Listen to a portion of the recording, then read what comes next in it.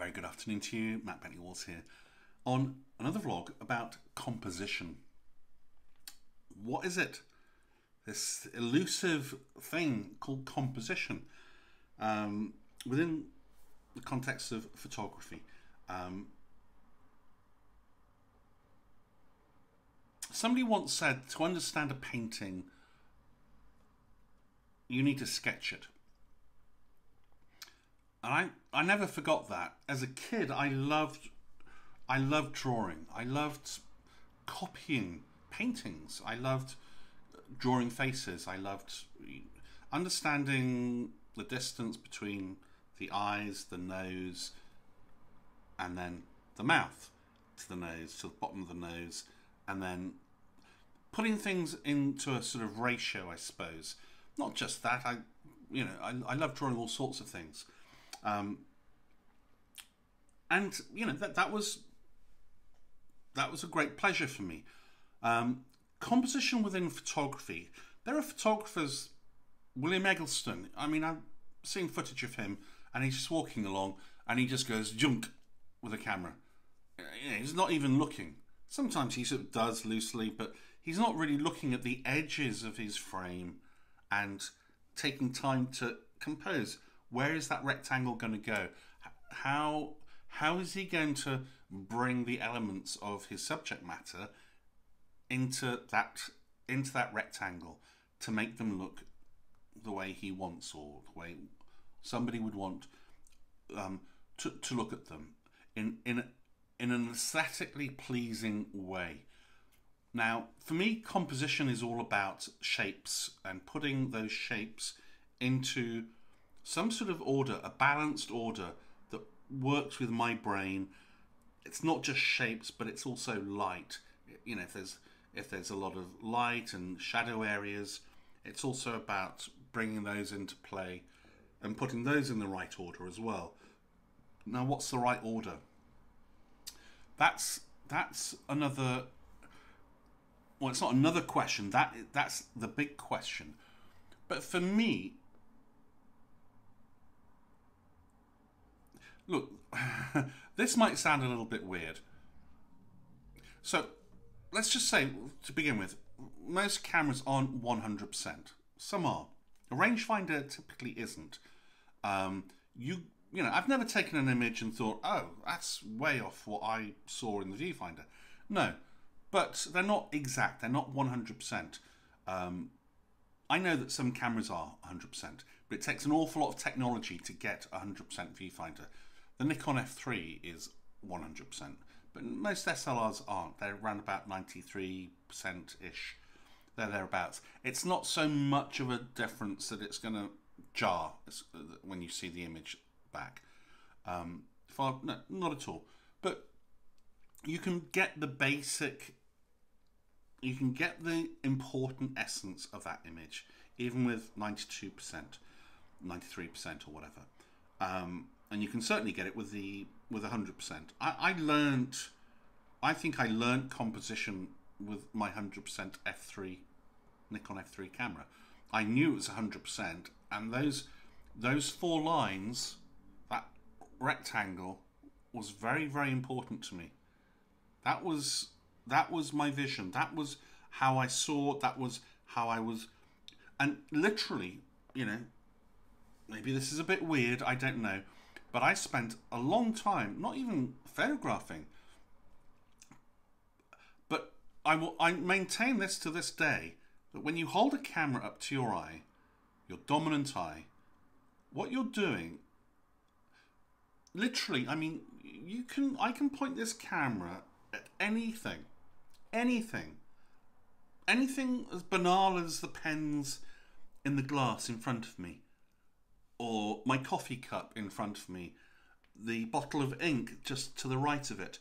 I can point my camera literally at anything, at this phone that I'm videoing this vlog on. I can look at it and I can compose what looks right. I can point to the corner of the ceiling and the cornicing and what looks right, what looks balanced. Does it look perfect in the middle? Hey, maybe. Does it Does it look better offset? Do I bring in the rules of the the rules of thirds? What looks right? What looks balanced? What looks right to my mind and my eye? It's about geometry. I mean, and geometry is a massive thing for me. It's absolutely crucial. You can have the most interesting subject matter in the world, and for me, if you haven't got the geometry right, it doesn't. It doesn't look right somehow. The geometry of any image is really important. There are exceptions to the rule. I mean, there just are. But generally speaking, when I'm taking a photograph, geometry plays a very large, 3.618. It plays a huge part every time I press the shutter. You can learn it. You can literally walk around with a camera. Don't put any film in it if it's a film camera.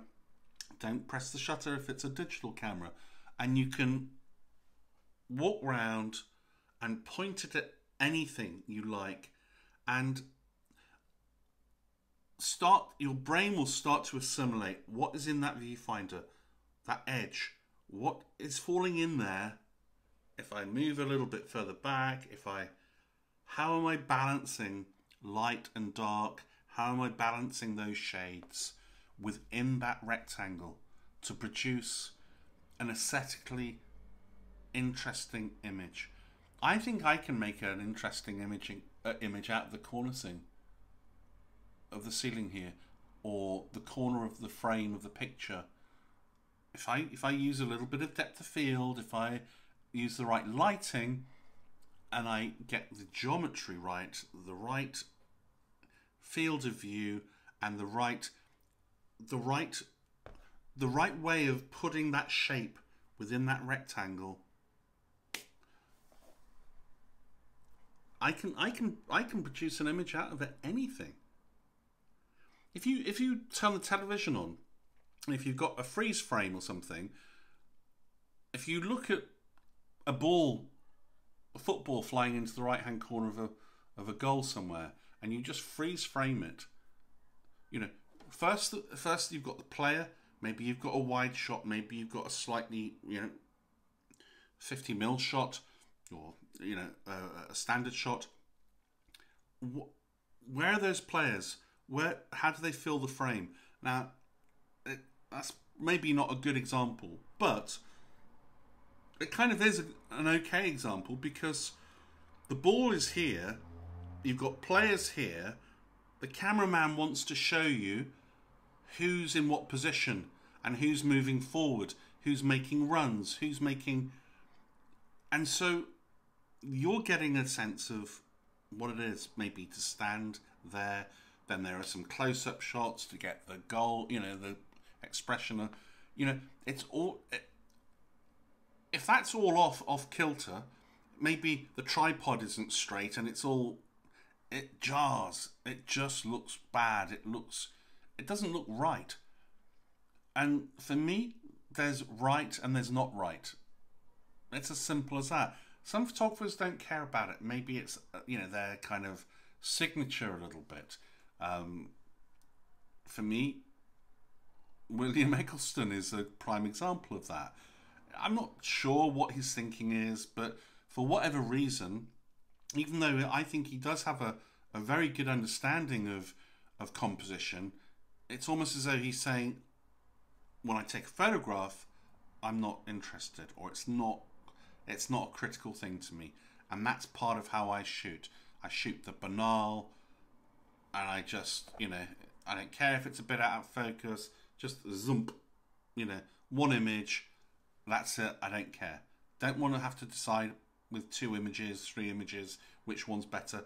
No, just zoom. And that's kind of how he does it. It's rightly or wrongly, I don't know.